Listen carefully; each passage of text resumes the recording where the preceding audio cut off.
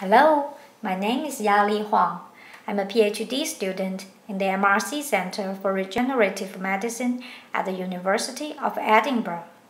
I study in a developmental biology lab. The image you see here is an 8 days old mouse embryo. The red dot shows individual cells in this embryo.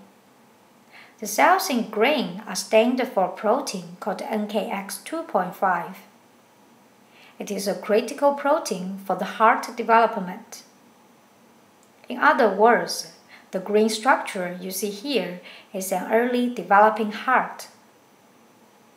In our group, we use mouse embryos and cell lines as models to study how a fertilized egg can give rise to different types of cells in the body. In the mouse embryo development, it takes about 5 days before the embryos start to implant into the uterus. Mouse embryonic stem cells are derived from 3.5 days old embryo. These cells can be maintained in the petri dish in the lab now. Also, when injected back to the mouse embryos, embryonic stem cells can generate chimeric mice with a high efficiency. The ability to form chimeras is considered as a gold standard for pluripotent stem cells. A couple of years ago, researchers isolated another source of pluripotent cells from post-implantation mouse embryos, named Epiblast stem cells. Interestingly, these mouse cells share many features with human embryonic stem cells.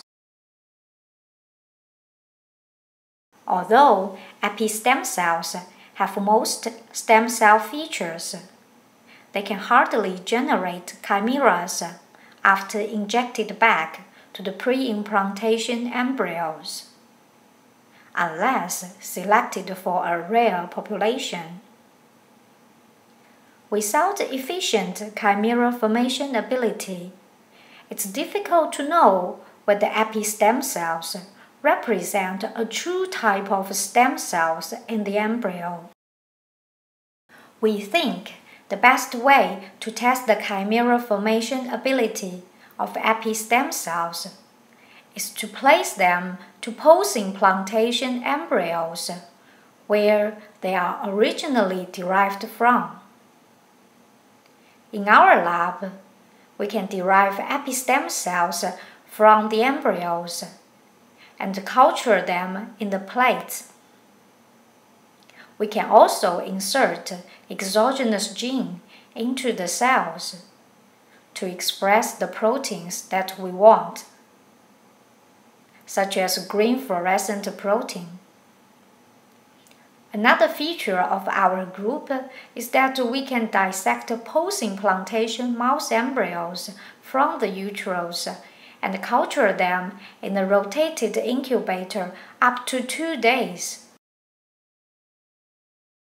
This short video shows an embryo just after 2 days culture, which is about 10 days old in total. You can notice a consistent heartbeat.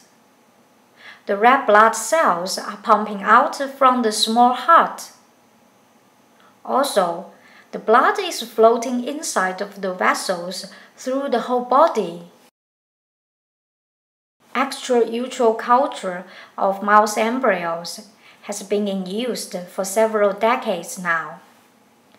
It is generally accepted that, if supplied with right conditions, the embryos can grow as well as they're in their mothers.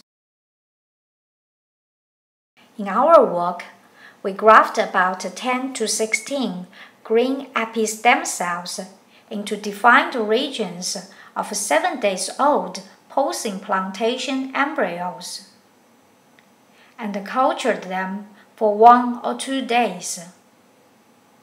We then saw the green cells had not only integrated, but had also proliferated well in the overwhelming majority of the hosts. The next step was to determine whether the dispersed green cells differentiated correctly to acquire the same identity of their host-derived neighbors. Therefore, we section the cultured embryos and assess them for cell integration. Immunohistochemistry on these embryo sections confirmed that the descendants of green epistem cells integrated effectively into all three germ layers of the embryos, and the cells express right markers characteristics of their host locations.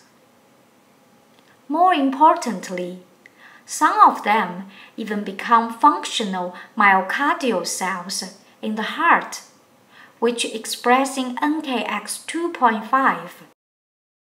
In summary, we have shown that when placed into post-implantation embryos, epistem cells can form chimeric embryos at a high frequency.